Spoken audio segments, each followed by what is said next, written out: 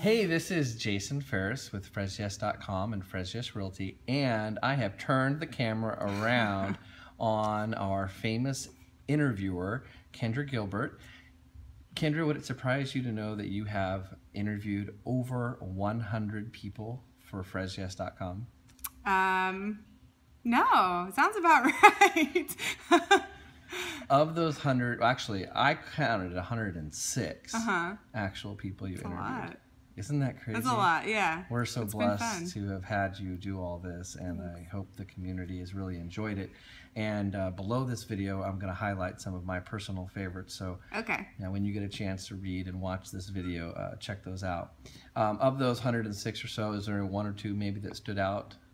Yeah, let me think. I loved the first one I did. It was my good friend Nikki's son, and we were talking to him about his first day of kindergarten. And I just think it was like, interviewing kids is so fun because they say, you know, the darndest things, as we all heard, and they're just really honest about, you know, their day. So I think talking to him was super fun, and, you know, it's a little kid that I've seen grow up, so it was nice to have him be the first one.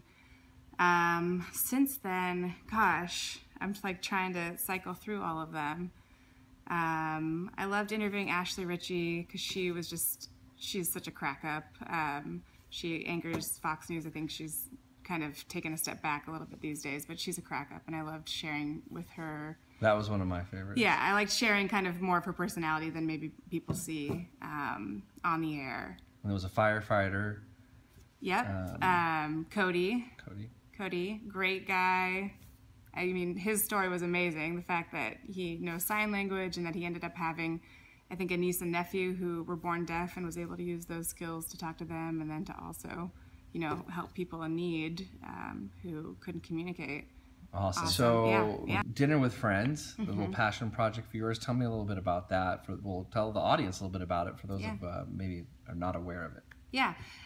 Essentially, it was a magazine that I wanted to start to highlight the Fresno community through something that was really familiar to everybody, which is getting together with friends for dinner. So Dinner with Friends.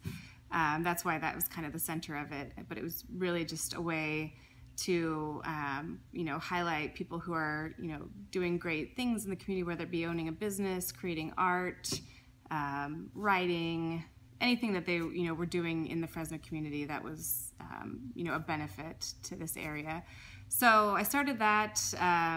It's kind of morphed since, you know, I originally came up with the idea. Now we're online, hoping to eventually get to a print version somewhere along the lines. And you said online. Where can people find that online? DWFmagazine.com. DWFmagazine.com. Yep, Dinner with Friends. We'll be sure to link that up. Yeah. Awesome. But yeah, it's just been a really great way. I mean, I feel like it's kind of twofold in that I get to tell the stories of people who are doing great things here, and I get to inform myself about those things in the process and learn more about the community. So it'll change a little bit, you know, over the next year or so. I don't kind of know where it's going, but it's up online. It's going to be active in some form or another, and I'm just thankful for, you know, the people I've gotten to know and who have really supported it. So that kind of lets the cat a little bit out of the bag here, because you're not sure where that's going to lead. So let's let it out. Okay. So what's next for Kendra?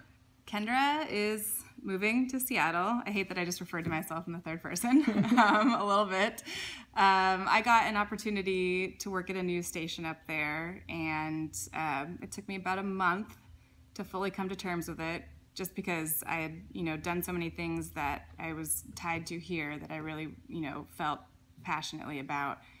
But Seattle was just kind of that one city that I always wanted to give a shot at. I wanted to live there. I wanted to see if I could make a home for myself in that one city particularly. So when that came up, I had to weigh my options really carefully, and eventually I came down on the side of giving it a shot. So, but that doesn't mean that Dinner with Friends and my ties here are severed.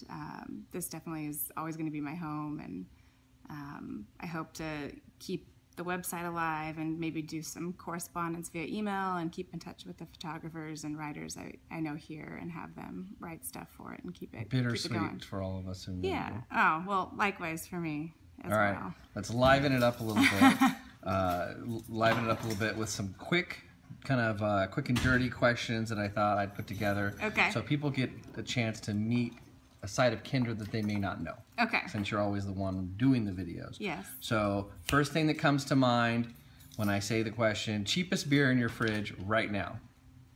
Well, I only have 2 bottles of beer in my fridge, and they're expensive bottles of Delirium, which is a Belgian beer that I liked. All right, cheapest beer ever in your fridge. Probably PBR. PBR, baby. Yeah. All right, so what is the favorite beer? It's called Delirium Tremens. I'm probably saying that terribly. But it's a Belgian beer. They have like a little pink elephant as their logo. And I used to drink it at a bar in LA when I lived there, and I love it. All right. Yeah. Favorite color crayon? Blue? Favorite 90s jam? Oh my God, geez. My first CD was Boys to Men, and I think that was in the 90s, so... Look, everyone's like humming it now. Yeah, Boys to Men. Yep, ABC, DVD. Yep. Last thing you watched on TV? I don't have cable in my apartment, so I usually just watch DVDs, and the last thing I watched was an episode of Happy Endings. What's it? It's no longer on the air. I have, like, my friend loaned me seasons 1 and 2. It's like a sitcom about 6 30-something friends. It's just kind of wacky and zany, and was on the air for 3 seasons. And all right. Yeah. Spider-Man versus Batman. Who wins? Batman. How many pennies would it take to fill this entire room? I was like, please don't make me do math. 50 million. 50 million pennies? I don't know. Okay, a penguin walks into the room with a sombrero on and a pair of sunglasses. What does he say?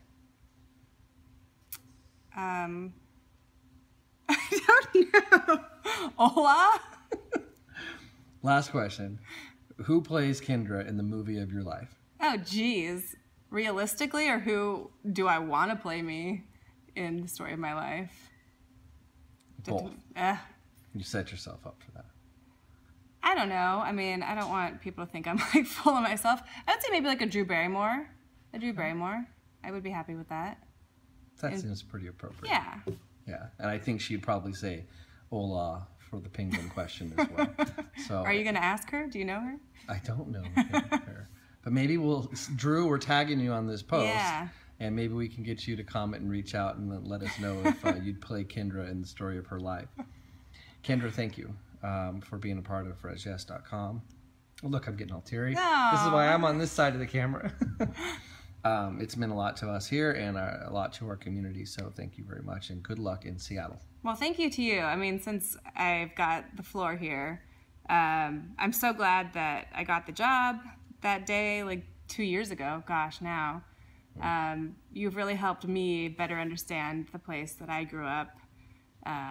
You know, I knew it as a kid growing up in Clovis, and I kind of, you know, took it for granted. So thank you for allowing me to get out there and meet people that are doing great things here and get to know the community better, and you as well. Our pleasure. All right. This is Kendra.